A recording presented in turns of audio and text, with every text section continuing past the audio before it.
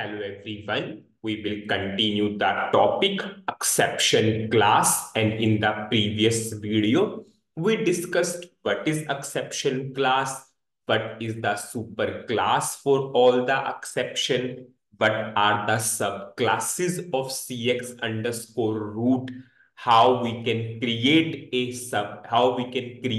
exception class. We can create exception class by using messages of message class or without messages of message class. Now what I will do, I will firstly create a exception class, and then I will use that exception class into the program. So firstly, I will go for without messages of message class, then I will use the message class. So what I will do, I will firstly go to SC24 transaction code. We all know SC24 is the transaction code for global classes. As I'm creating my own exception class, so first letter will be Z or Y. And we all know we have to give CX. Now, suppose I'm saying ZCX underscore suppose order. Suppose my name of the exception class is ZCX underscore order. I will go for create, and you will find the first important thing which I covered during the previous lecture.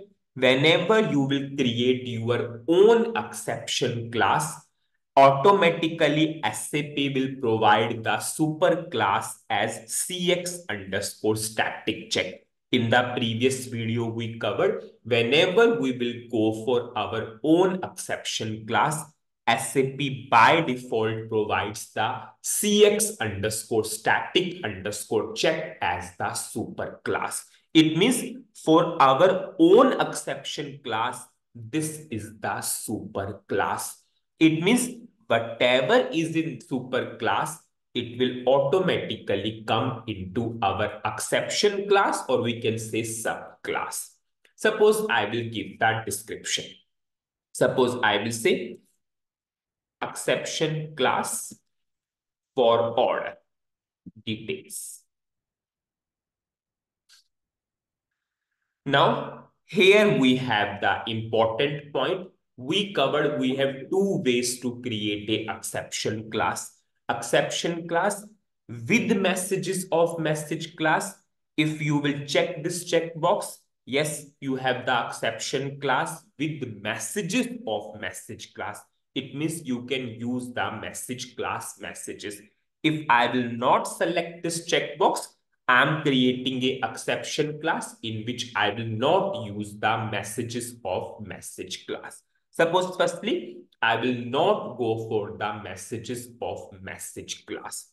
If you think no one can inherit this particular exception class, you can make it final. If you want to further create a subclass using this particular class, so do not make it final, because we all know a final class cannot have subclasses.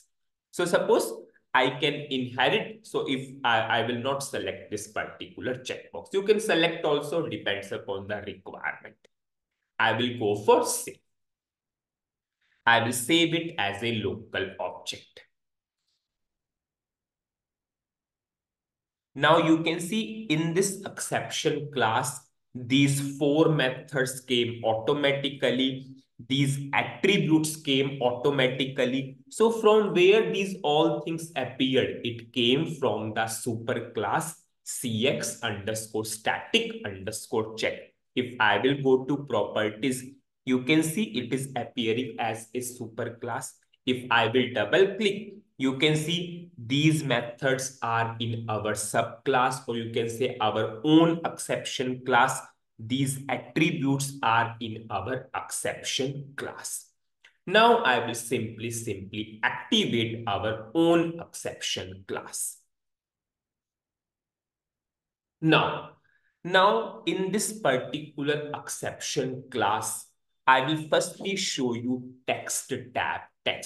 Text means where you will give the exception text, or you can say message text. Suppose I want to give a message. Please enter correct order number. Suppose I want to give a message. Please enter correct payment mode. Suppose I want to give a message. Please enter valid currency.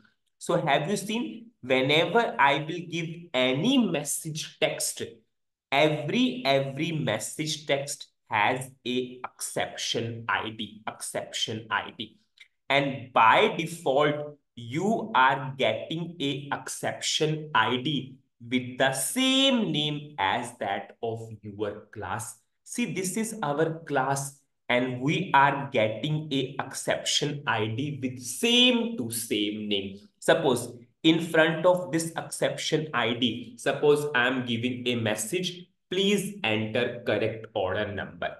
Suppose I want to give another message. Suppose please enter correct payment mode. So every whatever the message I am giving, I have to give a unique exception ID. Yes, if you remember in the message class, you have a message class and you have unique message number 000, 001, 002. Same way is here. Every message has a exception ID. Every message has a exception ID. And once I will go to the program, depends upon the requirement, whatever the message text we want to display, I will use that particular exception ID. Now, most important part, and this will help us during whenever we will use in the program. I will go to attributes tab. Have you seen in the attributes tab, currently I have 5 attributes available. Now I will go to text. Suppose in front of this exception ID, which SAP by default provided with the same name as that of class, suppose I am giving the message text. Please enter correct order number.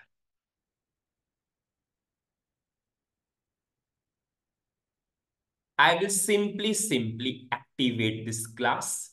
Now the important part will come. Now, whenever I will go to attributes tab, I will find a attribute here. Have you seen? I am able to find a attribute here. And this attribute is constant. Constant means what? Whose value will never change. Whenever you are giving the exception text, whenever you are giving the exception ID and exception text, you will automatically find a corresponding attribute in the attributes tab. Important part, because in the program, we will simply use this particular attribute. Now you will get the more clarity. This is the attribute and it is a constant. Constant means it has fixed value, which will never change. And what is the value of this attribute? What is the value of this attribute? Please enter correct order number. Now people will say it is a constant. How I can see the value of this attribute here? Please enter correct order number. Have you seen this is the value? Now people will say this value is in some another format. How I can recognize that this is the please enter correct order number is, so you can simply see it's for additional learning. We have a function module. I will go for that particular function module. That function module will simply show me the text. Suppose if I will go to SC37 transaction code, this is the function module SOTR underscore get underscore text underscore key. Whenever I will pass the key, this is the key, this is the key, and SAP will automatically give me the text. Please enter correct order number. Suppose if I am running this function module and if I will pass this, if I will go for OK, have you seen? I got the text. Please enter correct order number. You can give it more clarity. Suppose if I will go to this text tab, we have a text. we have a exception ID CX underscore root. And what is the description? An exception was raised. It means there is a corresponding attribute. If I will go to attribute, have you seen we have a attribute CX underscore root, and it is a constant. And what is the value of this? This is the value. If I will pass this to the function module, this is just for the additional learning. SAP is storing like this, SAP is showing like this, but ultimately that is our message text. If I will pass this,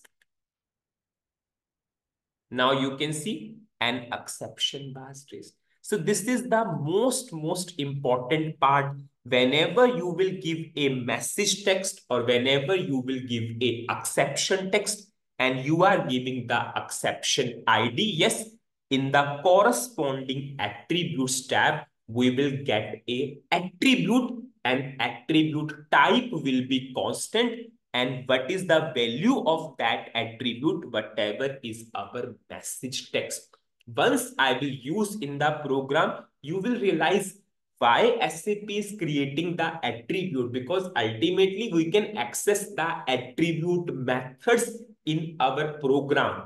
So whenever you are going for exception text, exception ID, because every exception text or message text has a exception ID. And this is true also. If I want to call this particular message, it means there must be some unique ID. If I want to call this message, there must be some unique ID. And whenever you are giving, a corresponding attribute will be in the attributes tab, constant, and we are able to see the value. And if you want to see that value, that I am able to see this particular thing, but what is the message text? So you can use the SAP function module also to check. This is for the additional learning. Now, suppose I will go for one more message text or exception. I'll go for one more message text or exception text. Suppose I will give one more exception ID. Suppose I am saying, suppose I will give, okay, MANDT. Suppose order underscore MANDT. Now I will give the text. Please enter order number. This is for please enter correct order number, and this is for please enter order number. If I will go to attributes, as of now, yes, if I will see, now we have one more additional attribute and it is also constant, and you can see we have this particular initial value. If I will pass this to the function module, it will be whatever we are passing. So if I will pass this, you can see please enter order number. Now I will activate this particular exception class. So what is the summary of this particular video? So many important points covered. We created our own exception class. Whenever we will create our own exception class, SAP automatically provides the super class as CX underscore static underscore check. It means whatever is in this exception class, it will automatically come into our subclass or exception class. Why we are creating our own exception class? Because we want to go for our own exception. We want to go for our own errors. Now, I simply showed you the text tab where you will give the exception text or message text. Whenever you are going for message text, every exception text or message text has a exception ID, or you can say unique identification of that particular message. And by default, whatever is the name of the class, it is appearing here. Now, whenever you will give your own exception text and exception ID, a corresponding attribute will automatically be visible in the attributes tab, and that attribute type will be constant, and we will, oh, and that initial value is in some another format, you can use the function module to check. Ultimately, we will not use this function module during the practical part.